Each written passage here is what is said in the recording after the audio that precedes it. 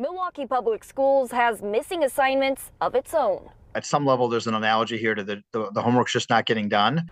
The state telling 12 News MPS is behind on providing legally required financial data.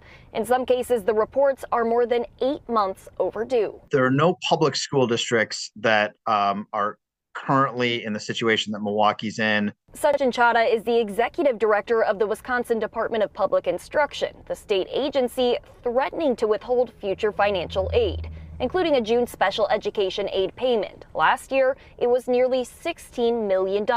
We feel like we're unable to make continued aid payments until they make some progress forward in terms of their reporting requirements. A letter DPI sent to Superintendent Keith Posley says continuing to wait on MPS to turn over the missing data jeopardizes the timing of aid reports, negatively impacting every Wisconsin school district.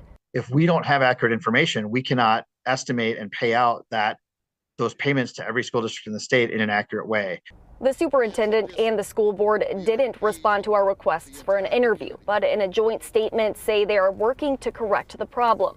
The board also preparing to vote Thursday on a proposed budget for next year. The superintendent's plan comes with nearly 300 job cuts. This after voters approved a $252 million referendum this spring to pull the district out of its estimated $200 million budget deficit. Mayor Cavalier Johnson called out MPS administration. I want for the central office to fix whatever issue that there is to make sure that all the students in Milwaukee Public Schools get all the resources that they need. And Kendall, just last week, the state suspended federal funding from MPS's Head Start program.